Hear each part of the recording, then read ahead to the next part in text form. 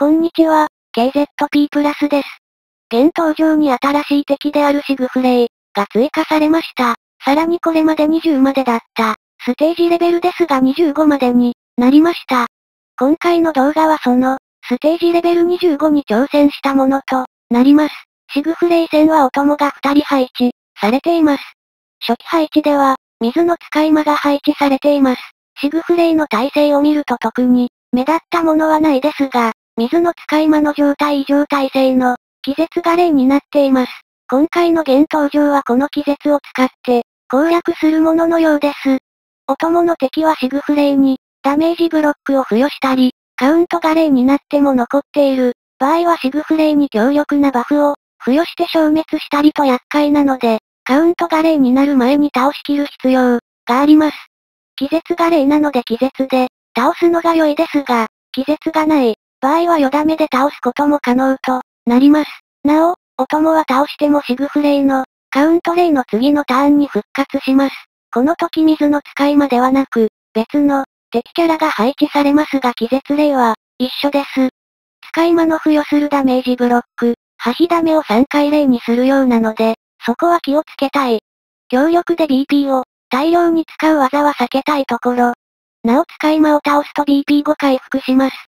シグフレイの攻撃は術攻撃が多め。ただし直接攻撃を当てると強力な物理攻撃などで反撃してくるギミックもあるので、編成に余裕があるなら間接攻撃のキャラを配置するのもあり、シグフレイのカウント例のギミックは強力な術属性の全体攻撃を2発撃って消滅したお供のモンスターを復活させるってことだと思います。強力な術攻撃の2発がすごく厄介。弱点解除があるので継続的な知力デバフや精神デバフ、人形のアビリティ効果などで対策が必要です。麻痺などの状態異常攻撃もありますので気をつけたいです。テンプレートはこんな感じです。それでは戦闘を見ながら、各武器ごとの私なりの攻略を見ていきましょう。杖は属性分けされているわけでもないので気絶付与係のキャラを選びたい放題ですよね。私はデスにしました。亡者早々が全体攻撃なので、一度で2匹のお供を倒しきることができます。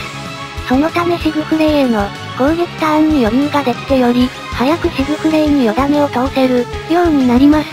消費 BP も軽めなので、次にお供が復活するまでにしっかり使えるようになる点も強いです。また、ビーストグラッジを継承して、シグフレイへの攻撃にもしっかり、よだめを出すアタッカーの役割で、参加をさせます。念のためワールウィンド陣形の知力、バフが乗る場所に配置し、気絶が入りやすいようにしています。次に選出したのは、エスパーガール、ディメンションオーラを継承して、火ダメを軽減させます。特に、シグフレイのカウントレイのターンの術攻撃2連発の前には必ず、ディメンションオーラで防御バフを入れるようにしておきます。攻撃の念動力が発動すれば、味方全員のヒットポイントも極小回復できる、というのも強みですね。何気にアビリティでのダメージ、ブロックがいい仕事をしてくれていると思います。3人目は10名を選出、念のため全体回復の封印回2を継承していますが、BP は味方全員に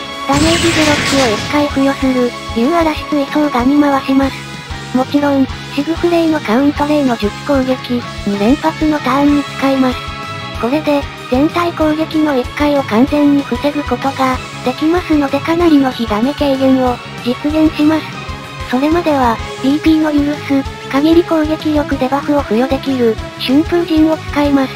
ただ、封印回遊ではなく、BP 例技の風落を継承し、こちらで BP ためをした方がより良い選択だったと思います。4人目は、ロックブーケを選出。最新のスタイルに、全能力小デバフの闇の稲玉を継承します。極力ヒートアップ付与される、ライトニングバラージを使ってから、闇の稲玉で全能力小デバフを打っていきます。襲撃で、アンブールノワールの確率発生しますのでうまくいけば相当量のよだめを稼ぐことができます。非常に強いです。ラストはブルーを選出、術攻撃をアップさせる、エンハンスマジックをロックブーケ、もしくはエスパーガールに付与。私はロックブーケに付与しました。LP 消費技ですので、保険でルプオに、だけ残しましたがマックスが消しても、よかったかも。エンハンスをかけ終えたら、ライトアステロイドで今度は攻撃を、しながら味方全員の知力バフを、付与します。本当に素晴らしい技を、持ってますよねブルー、わら。ロックブーケがものすごく強い、よだれが不要になります。追撃が出ればなお強い、私はこんな感じで進めました。